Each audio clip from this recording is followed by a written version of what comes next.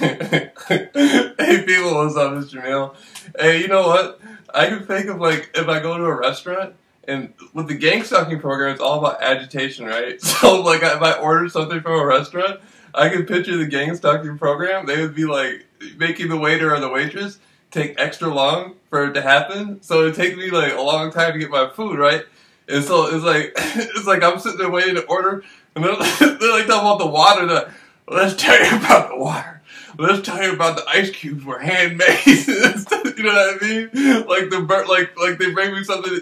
They're telling me how it's gonna be. Like our biscuits were oven baked. We like to put the sacred butter on them and stuff like that. And they're telling me, allow us to tell you about the carrots and the peas, the toothpicks. The toothpick farm was started back in 1781 in Nebraska by such and such, blah, blah, blah, blah, blah. And I'm like, sir, I just want to order. I just want to order my food. And they're like, we recommend you allow us to tell you about the steak, the hand-cut steaks, the Texas T-bone steaks. They only come in once a week. We get them in from Philadelphia. We get them, and they're just going on and on and on. They're like.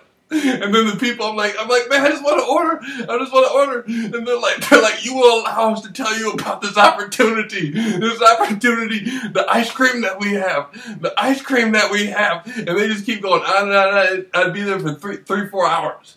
4 hours. I can just picture that happening in my mind. Like every time they're supposed to bring me something to eat, it just turns into more and more and more and more. It just turns into more and more and more and more every time. I can just picture that.